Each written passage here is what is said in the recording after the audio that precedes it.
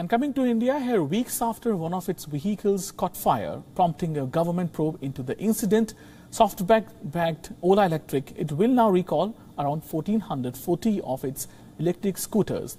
The scooters involve Indian startups Okinawa and Pure V. They have also been involved in fires recently, and some of them were recalled.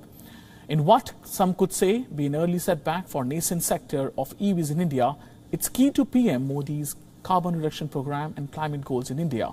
India launched investigation into fires last month and formed a committee of experts to make recommendations on remedial steps.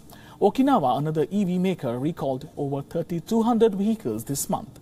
Ola Electric said company will be conducting a detailed diagnostics and health check of scooters in the specific batch and therefore are issuing a voluntary recall of 1,400 vehicles. India wants electric scooters and motorbikes to make up 80% of total two-wheeler sales by 2030, compared with just about 2% today. And Indian government is also offering companies billions of dollars in incentives to make EVs locally. Ola said it supported an EV safety policy, and a preliminary assessment of one of its vehicles catching fire revealed the incident was an isolated one, adding that recalls were a preemptive measure.